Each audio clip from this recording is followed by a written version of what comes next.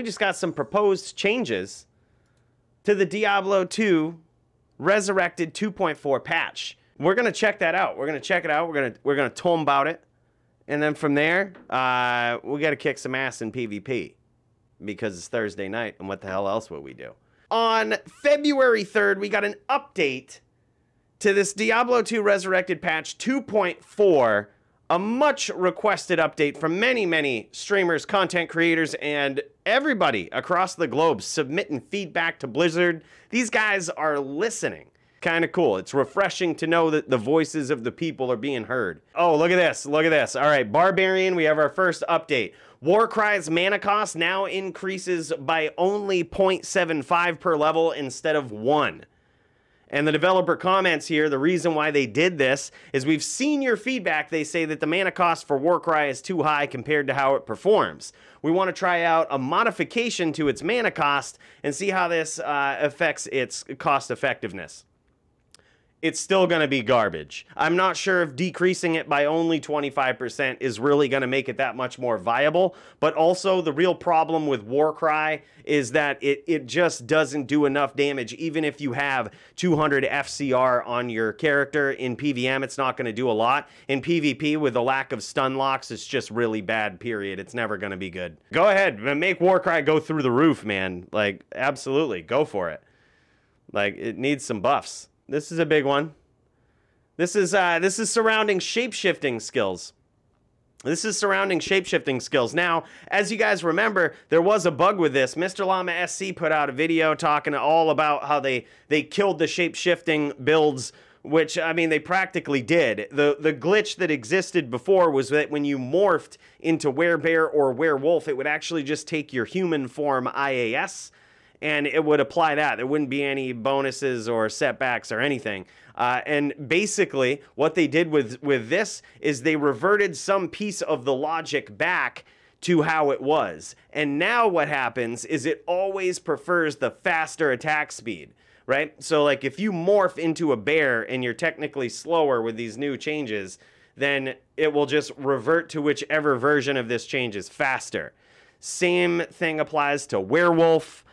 You know, so basically what this is going to do is make it so that when you morph into werebear, werewolf, you're not slowed down by this new attack speed modification that they did. Really what's going to make these builds viable, and I'll say it again, I've said it a million times at this point, make it so that these builds can teleport when they're a werewolf or they're a werebear. You got to make it so these guys can teleport. Otherwise, they're just so set back in, you know, in viability compared to other builds. Now, I know what some people are going to say to that. Some people are going to say, oh man, no, teleport just ruined the game. Teleport just, that's just terrible. We need to get rid of Enigma. You, sir, did not play in 1.09 when the only viable character you could play was a sorceress, because that was the only character that could teleport around the game and MF and farm really any area. If you were talking about farming any area with anything but a sorceress, you were making a grave mistake.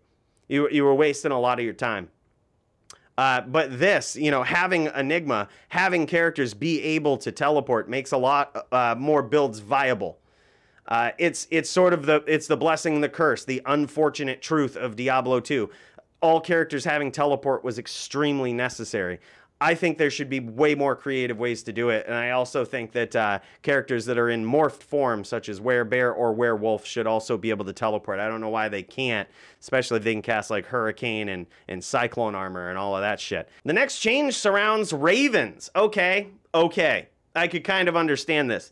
We actually made a PvP build that was centered around the Summoning Druid. Right? It was kind of a meme style build. It wasn't really that great, but it could have been the pilot that wasn't really that great on it, right? You know, the build, the Ravens actually hit pretty hard in 2.4. We actually took out some pretty notable players with some, you know, with some Ravens just flying around us. It was kind of embarrassing for them, but also really discouraging because you can't interact with Ravens at all. You just kind of have to wait for them to just fire off all their attacks and disappear. They're sort of like traps. It looks like what they had to do was nerf the damage at certain level tiers here. They had to nerf the damage because apparently they were doing way too much early on. I'm going to assume this is back at 12. So your Ravens hit 12 times. You know, good. I actually played this game for 20 years and I had no idea how Ravens died. Had no idea they actually worked like traps and that they expired after so many hits. But good to know. Yeah, put it back to 12, whatever. I think in PvP, summon druids are still going to have an uphill climb. And in PVM, we tested the shit out of this build. It looks pretty fun. It can kind of get you there, and it's way better than it ever was. But it's still got a long ways to go. You know, so it looks like they just dialed down the damage at certain level tiers, and that's cool. When you get into the end game, I think they'll still be fine. All right, on to the next change. We're scrolling down here. Necromancer. I'm really hoping to see some Necromancer changes here. There's one in particular, and it does indeed fall right into this category right here. So let's see if we see it, and we don't. I was really expecting some big red text somewhere in this general vicinity. Bone Spirit does way too much damage. It doesn't make any difference in PVM, and it does a shit ton more in PvP. Bone Neckers are the only PvP class that you can run right now when this patch drops, if this isn't fixed. That's where I stand on that. That's all I've got to say about it. And oh, look at this. Oh, this, we called this, right? This was bound to happen. This was bound to happen. Something was bound to change with this. They did this thing in the patch where they started scaling the holy fire, or all of the holy auras. They started scaling their damage based on the proximity to the character. Looks like they just took that right out of the patch. Big red line through all of that. Now, here's the thing. This is kind of weird and hard to read right here, or difficult to understand. Damage level scaling increased. They took it from 90% with a red line through it right here to 70%. So does this mean that this aura will still have a buff? These Auradins that they are seemingly thinking are so weak are not, and never really have been. The only problem with the Auradin in previous patches is that the auras weren't supposed to be responsible for taking out crowds of minions, right? And it seems like that's a direction they want to move into. I was really hoping that this whole section would say that it just returned it to how it was, but I know some people are going to feel some type of way about that. Fuck them. You can now spawn multiple Hydras on controller when holding the button down. Good, cool. That's a good change. I love the fact that they're paying attention to console players. And then it looks like they kept the casting delay removed. They kept that. They kept the max number of Hydras to 6. But it looks like what they did was they took out the synergies for the damage, right? Which, I mean, I'm kind of impartial about this, right? Like, I loved the fact that we had Hydra. We had a new kind of Sork that we could go through the game with, kill some shit. But, I mean, let's be serious. We were killing Meph from 2.5 screens away. He didn't even, like, he couldn't see us. We're just sitting there CT casting Hydra from 2.5 screens away, killing this dude. It might have actually been further than that. But, you know, that's a rough estimate. Killing Meph from 2.5 screens away while he's got bugged PTR life. Just want to let you know. We're just sitting there AFK killing bugged PTR Meph with all of the, you know, our CT casted Hydras. It was kind of ridiculous, but I was kind of looking forward to some CT cast killing on some budget characters, but at least that involves your character casting spells, unlike an Auradin. Other than that, though, like, I can't say I hate it. I'm just kind of impartial to it. Like, yeah, Hydra didn't need to do that much damage when you could CT cast it from 2.5 screens away. Just didn't. On the rune words, looks like I don't believe they've made any edits to these. I think they really should, with Plague in particular, right? Now that we've nerfed Sins so much with this, with the FHR change, and all of how that works, why not make this in a claw too? Like, what are we scared of at this point? They say, we are looking at player feedback concerning throwing barbarians and are discussing potential options. In the meantime, increasing throwing item quantity across the board seemed like a reasonable quality of life change. Couldn't agree more.